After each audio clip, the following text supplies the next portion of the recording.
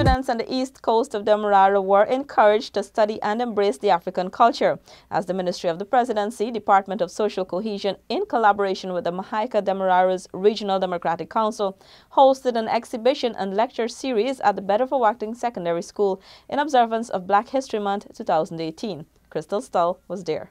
Region 4's Regional Executive Officer Pauline Lucas praised the event since she believes it will educate students of their ancestors.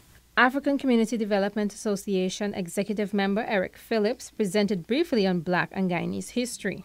These are things you need to know.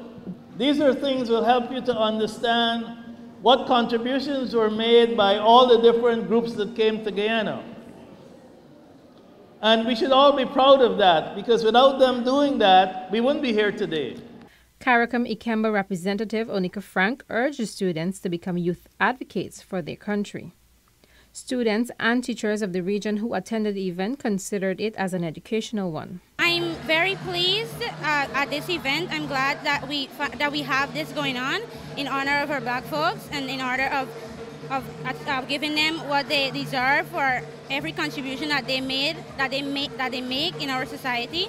I'm very pleased that they're being honored, and I am very proud to be a Black person in Guyana. So this brings me a lot of joy. It was educational because most of the children get to learn more about the Black History Month, because I don't think much of them were aware of it. So they get to know about the persons also who made contributions towards the Black History Month, so we can have this great observance. Additionally, several persons of the Demerara Mahaica district were honored for outstanding work in the region by the President's Youth Award Cooperative Republic of Guyana's office.